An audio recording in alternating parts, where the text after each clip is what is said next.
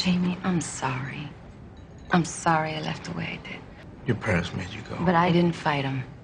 You said you'd be back for Christmas. My family moved to Sunnyside after I left. I had the same number, but you were just gone.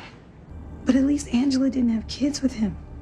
I know Angela had secrets. What's up, power fans on YouTube? It's your boy Nino and I'm back with another power video. Now, in this video, I'm going to break a theory I have on ghosts possibly having an elderly son apart from Tariq. Now, before everyone goes haywire in the comments, I want you to follow what I'm going to say first before you agree or disagree with this theory. Now, I reiterate, it is a theory. So if you're ready, let's get straight into it. Now, in this breakdown, I'm going to be using a lot of what ifs. Now, let's go back to the original power where Ghost first met Angela after about 18 years. What we knew was Angela left without saying goodbye to Ghost and never reached out even when his father died. Angela also established that she wished she hadn't left the way she did, but she didn't have a choice, right? Now, at the dinner table here where she, Paz and Ghost were having meal, it was established that Angela's father used to chase Ghost away for following his daughter. I remember back in the day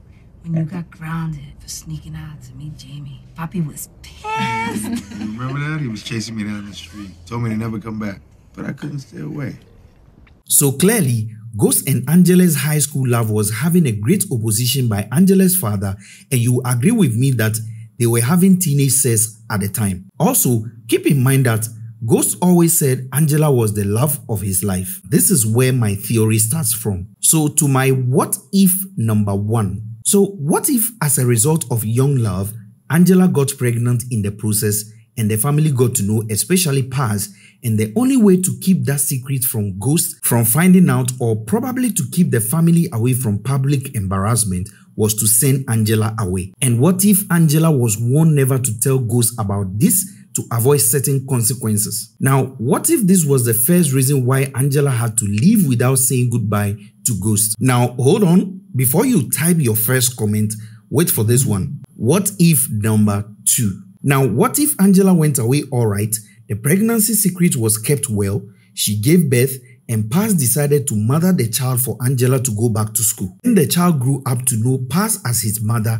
instead of Angela. What if because of this setback, that was why Paz couldn't get her feet on a job because she was taking care of the child, and that was why Angela seemed to be the one taking care of the son, their father, and everything after she started working? Now, you can start typing your comments before I proceed.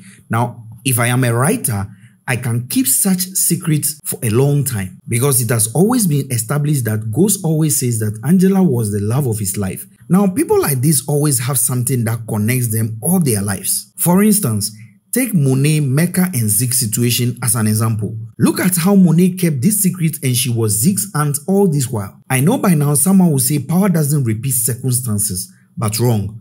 I can tell you that they do, and it runs through even all the spin-offs. That is not all. Now, take Kate, Tommy, and JP, his brother, for instance. How many of us thought Tommy would have a black brother? Yet it happened. Even Tony Teresi, Tommy's father, was a shocker at the time. Now, let me even extend this to Raising Kanan, where Detective Howard happened to be Kanan's father after all. And even Kanan died with doubt about Sean and if he was truly his son. So you see, this will not be impossible if it happens that Junior here, or the guy they call Young, that we thought was Paz's son, is actually Ghost's son. A secret Angela never told him till she died. Now, why would Paz risk this for Angela? If you study these two sisters, you understand that Paz would do anything for her sister, and she has constantly proved it when she was alive and even when she died. So mothering Angela's son for her will not be a difficult thing to do. Now, pay attention to this conversation. When Junior graduates, we'll have no kids left in the family. There's plenty back in PR. You can bring Nadia's 5 boys back with you next time you go. Cute. You know what I mean? What's happening with Greg? Now, I know this is very debatable, but what if by virtue of genetics, Paz couldn't be able to give birth? And there was no conversation about the son's father. We didn't see Paz with any man. Even when his tuition fees hope were getting lost since Angela died, there wasn't any conversation around his father or an alternative help. It's like the kid is fatherless. Does this say something? Now listen to this statement from Tasha when she was convincing Paz. Buying into his bullshit.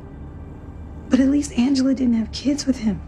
Now, take a look. When Tasha said at least she didn't have any children with Ghost, look at how Pa's face lighted up. She looks more like you don't have an idea there is a real history between your husband and my sister. Then after a long mute, she just walked away from her. Now, I know some of you will say Nino is thinking crazy for this one and I'm overthinking this and that.